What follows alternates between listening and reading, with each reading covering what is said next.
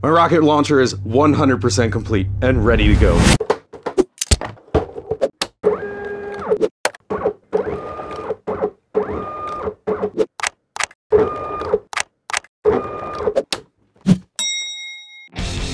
Since the last video, I finished the handle. I 3D printed attachments, finished them, painted them, and installed them. Now it looks just like it does in the game. I also installed the ignition system on the launcher. These are little silver panels that I attach to springs, and they're wired into the ignition system. They are spring-loaded so that they ride up against this cylinder, which has the same silver plates right here, and these are wired through this to this little terminal. That way when the rocket's in the tube, it can get wired into that, and then whenever this spins, it'll fire whichever tube is lined up with those contacts. And speaking of rockets, I need to make some, because this is a rocket launcher, and I don't have any rockets.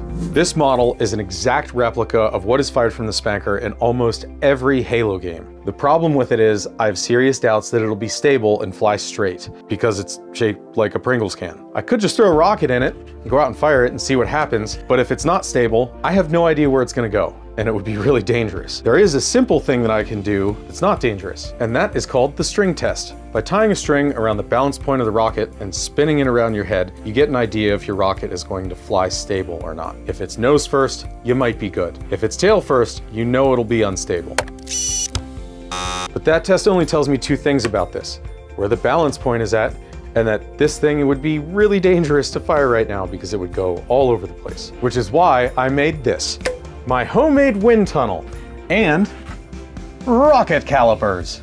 The wind tunnel's pretty simple. There's an air filter and aluminum honeycomb here to give me laminar flow. And then I stick a fan in that end and it makes air move through here. The rocket calipers are a little more complicated. I twist this bolt back here, it tightens these 2 points together, which lets me grab the rocket anywhere along its body. It can spin very easily because the points grabbing it are really small. Now we can do some really accurate testing. When I put the rocket into the rocket calipers at the balance point and place it in the wind tunnel, it tries to fly backwards, which is the same result as the string test, which is not surprising. So why is our rocket flying backwards? Your natural intuition might say that we need a nose cone on the front, but if we put a nice long pointy nose cone on this, that would actually make the problem worse right now, because our issue is that our center of gravity, or the balance point of the rocket, is behind our center of pressure, the balance point of the rocket from wind resistance. Our center of gravity needs to be in front of our center of pressure for it to fly forwards. An extreme example of this is the lawn dart. Old school lawn darts had a heavy metal spike at the front of the dart and large lightweight plastic fins at the rear, which meant the center of gravity was all the way at the front and the center of pressure was all the way at the back. This made them extremely stable so that they would always fly forwards. And now it's time to do actual rocket science and prove that concept with these two identical looking rockets. This rocket lawn dart is going to fly forward the way you would expect it to, because it has big fins on the back that move the center of pressure towards the rear of the rocket, and it has a little bit of weight in the nose cone, which moves the center of gravity forward, which is why it flies nose first. This rocket lawn dart, on the other hand, has very little weight at the nose, and its fins are made out of steel, and it has lead inside of its body, which moves the center of gravity, or its balance point, way back towards the rear of the rocket, and there is no weight in the front. It has the same center of pressure, but the center of gravity is behind it, which means it flies fins first. Because I want to use an exact replica of what's in the game, which is what this model is, I can't change the way this looks, which means I can't change its center of pressure, but I can change its center of gravity. So I can find the center of pressure because I have rocket calipers by mounting them at different locations along the body and finding the point at which the rocket doesn't try to orient itself into the wind either nose or tail first. And I can simulate the center of gravity with the rocket calipers by mounting it at different locations where it wants to orient itself nose first into the wind very quickly. I know that gives me stable flight then, and I just have to add the weight to the nose that moves its balance point to that location. And now my center of gravity is where I want it to be. Unfortunately, I had to add so much weight that we are at the maximum weight limit for the motor. This probably won't be going fast enough when it leaves the launch tube to have enough airspeed to be stable. I still want to use this model, and I want to see if doing one minor cosmetic change will be enough to get the weight down on this. Earlier I said that adding a long pointy nose cone to this would not help out our situation. That's because the extra material out here would cause more drag in front, which would move our center of pressure forward. and we don't want that. We also don't need a long pointing nose cone because that's only necessary when you start to approach the speed of sound, and these won't be going that fast. At the speeds they're going, just having a rounded over nose cone is plenty to reduce drag on the front of the rocket. But what matters even more is having nice, smooth, glossy paint to reduce wind resistance, which will move our center of pressure backwards on the rocket so that we don't have to add as much weight so that it'll go faster. And with a small cone like this, it still looks really close to what's in the game. Added the weight to the nose to this one to get the balance point up to where I wanted the center of gravity to be. It's time to weigh it and see if we saved weight over the other rocket, which was 15.8 ounces. And this is 12.2. So just by rounding over this and putting nice smooth paint on it, we've saved almost 1/4 pound between these two rockets. Now that we've done all the testing that we can here in the garage, and we're fairly certain they're gonna be stable, it's safe enough to go out and fire them with actual rocket motors to see how they do. So now we're out in the middle of nowhere. We have a gigantic hay bale backdrop, and it's been raining for 3 days, so everything is soaked. And we have fire suppression equipment anyway, so it's a perfect condition to fire these sideways. Let's see how they do. 3, 2, 1.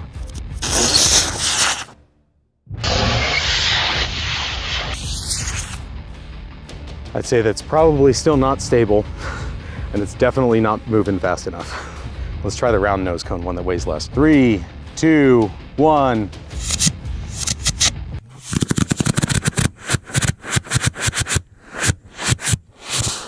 Well, that was an interesting test. We do have extra rocket motors. So we can try it one more time, maybe. The rocket wasn't damaged at all because it only went 2 feet. So I loaded up another motor, and we're gonna test fire this one again and see how it does. 2, 1.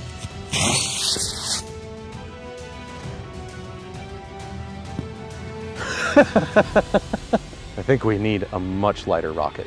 Both of those rockets did what I was afraid they were going to do. They started coming out of the tube, and because they were moving too slow, the front was able to start falling enough that it made the arc towards the ground really tight, and they hit fast. This one actually was going towards the ground so quickly that you can actually see in the video that it tried to correct itself and the tail started to move back down before it ended up hitting the ground. So there's only one solution. These need to go faster. I did a quick redesign on this and it looks almost identical to the last rocket, except I removed a lot of the fins on the front for less resistance on the front of the rocket. But the big difference is that there's a motor in this one that has almost 3 times the thrust of the last one, and the rocket weighs just about the same. So let's give it a shot.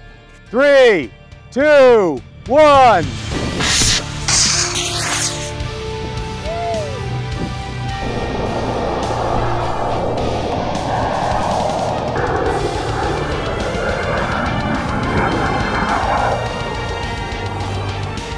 Well, that rocket flew great. It was dead level until the wind caught it and it just missed our target, and then it went really far. The reason it did so well is because it had an extremely powerful motor in it. This is an Estes E9. It's one of the largest Estes motors that you can get, and the 9 means that it averages 9 newtons of thrust during its burn. This is what we were using that was the smaller motor that wasn't powerful enough. It's an E26. It burns for a much shorter time, but it puts out 3 times the thrust. So even though it's much smaller, it's almost 3 times as powerful. And the rocket that you just watched me fire was an F67, which is significantly larger than this, and it's equivalent to 7.5 of these Estes motors, except it weighs the same as only 1. So if we're gonna continue using these and get rockets that fly nice and fast and straight, we're gonna need a new location, because when that rocket missed the target, it went really far, and we spent half the day looking for it. Preferably something that we can fire down a hill into other hills coming up. That way the rocket can't really go anywhere, and it saves us a bunch of time. Luckily, we found that location because there's 4 more other designs of rockets that we need to test launch to see what their flight characteristics are. An even more optimized design. It's starting to not really look like the game anymore, but because of the big motor in the back, extended nose cone, that way I can get the weight further out, trimmed fins in the front, extended fins in the back, and the body's been smoothed, which makes this a more stable rocket and way less. Let's see if this one does better. 3, 2, 1.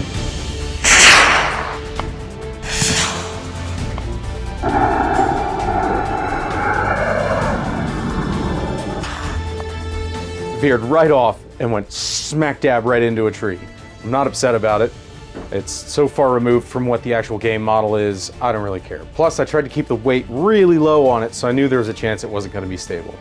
So on to the next one. Those rockets are just a strange shape. It's difficult to make them really stable. We have to add so much weight to the nose and run a huge motor. If we do this, which doesn't look anything like the game, traditional rocket shape, we have to add very little weight to the nose to get this to be stable. We can run the smaller motors. I put kicks on the fins so that it's spin stabilized. This weighs a quarter of the weight of the last rocket. So let's see how this does. 3, 2, 1. Womp womp. After reviewing the footage, it's pretty obvious why that one failed so spectacularly. This is very strong spring steel wire. It's the wire that I used to support the front end of the rocket so that it would sit parallel in the tube. Unfortunately, with motors this powerful, it was enough force that it squished those springs so that it rode like this in the tube. So as soon as it came out, it was already pointed at the ground, which is why it flew so bad. And unfortunately, the next rocket is the exact same design, except with the biggest motor. So you can guess how that did. Yeah, but faster. Because the Halo launcher looks so awesome, I wanted to design a rocket that was equally as awesome, which is why I made this. And this is a folding fin design that I came up with, and this is the first iteration, and I printed it out, and I figured I'd just bring it along, see how it does. There's been a lot of improvements since I printed this, but this will give me an idea of how it might do. 3, 2, 1.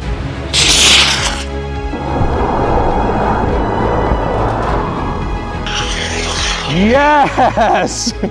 Absolutely beautiful! I think we found our design. After all that testing, now we know what works and what doesn't work, which means now I need to build a bunch of rockets because I know what's gonna work, and a bunch of targets to shoot them at, which means next time I get to take my real-life M41 SPNKr out to actually launch rockets instead of just playing Halo songs. This is all supported by the people on Patreon, and the digital files for all of them are available to that group of people, as well as the stuff from the actual launcher itself. And because of their generous support, not only are we able to afford a bunch of these really powerful F67 motors, but we got some of these monster G motors too. So make sure you're subbed with notifications turned on if you want to see what it looks like when we let one of these off of the chain.